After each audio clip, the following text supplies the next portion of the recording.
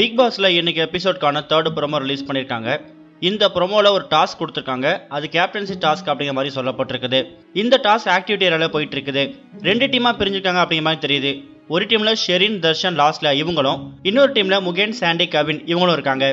அதாவது இது என்ன மாதிரி டாஸ்க் அப்படின்னு பார்க்கும்போது, இப்போ போட்டியில் கலந்துக்கூடிய 3 பேருக்கும் உடம்பு ஃபுல்லாக ரேப் பண்ணிடுவாங்க. அவங்க கை கால அசைக்கவும் முடியாது, நடக்க கூட முடியாது. அதுக்கு கொஞ்சம் தூரம் தள்ளி ஒரு ரெட் கலர் பார்டர் போட்டிருக்காங்க. ஸோ இவங்க 3 பேருமே உருண்டு போய் அந்த பாக்ஸில் யார் ஃபர்ஸ்ட் ரீச் ஆகிறாங்களோ அவங்க தான் வின் அப்படிங்கிற மாதிரியும் டாஸ்க் கொடுத்துருப்பாங்க போல இருக்கு. அந்த பாக்ஸை ரீச் ஆகிறது மட்டும் இல்லை, எழுந்து நிற்கணும் அப்படிங்கிற மாதிரி சொல்லப்பட்டிருக்குது. அதுக்கப்புறமா தர்ஷன் டீம் கலந்துப்பாங்க அப்படிங்கிற மாதிரியும் தெரியுது. இந்த ப்ரோமோ பக்கம் என்ன தோணுதுன்னா, சாண்டி இதில் வின் பண்ணுற மாதிரி காமிக்கிறாங்க. சாண்டி ஒரு டான்ஸ் மாஸ்டர் அப்படிங்கிறதால பேக் ஃபிளிப் அடிச்சு ஸ்ட்ரைட்டாக எழுந்து நிற்கிறாரு. அதோட இந்த ப்ரோமோ கட் ஆகுது. முகேன், கவின் இவங்க 2 பேருமே எவ்வளோ எழுந்திருக்க ட்ரை பண்ணுறாங்க, பட் அவங்களால முடியல.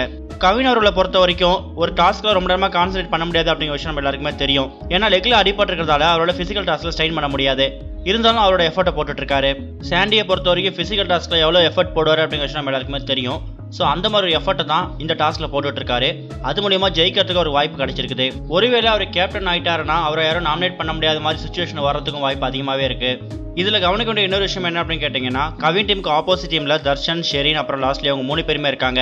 ஏற்கனவே தர்ஷனை பொறுத்த வரைக்கும் டிக்கெட்டு ஃபினாலே மிஸ் பண்ணிட்டோம் அப்படிங்கிற மாதிரி ரொம்ப வெறியில இருக்காரு.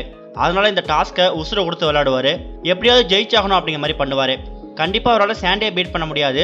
ஸோ தர்ஷன் கவினை வச்சு கேம் பிளே பண்ணுறதுக்கு வாய்ப்பு அதிகமாகவே இருக்கு.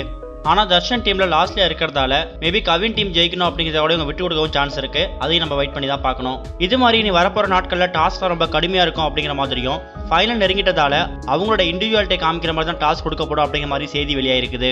அதே மாதிரி இந்த வாரம் கிட்டத்தட்ட ஒரு 2-3 பேர் நாமினேட் செய்யப்படுவாங்க.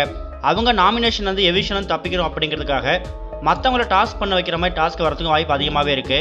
அப்படி வர்ற பட்சத்தில் சாண்டிக்கு ஷெரின் முகத்தில் கரிய பூச வைக்கணும் அப்படிங்கிற மாதிரியும், கவினுக்கு வந்து தர்ஷன் ஃபேஸ்ல கரிய போச வைக்கணும் அப்படிங்கிற மாதிரி டாஸ்க் வர போறதாகவும் இன்னொரு பக்கம் செய்தி வெளியாக இருக்குது.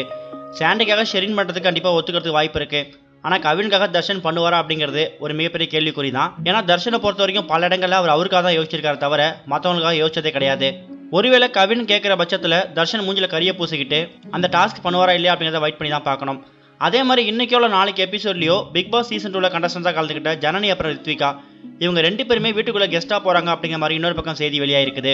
ஸோ இவங்க உள்ள போய் பிக் பாஸ் சீசன் 3 கண்டஸ்டன்ஸை என்கரேஜ் பண்றதுக்காக உள்ள போறாங்க அப்படிங்கிற மாதிரி சொல்லப்பட்டிருக்குது.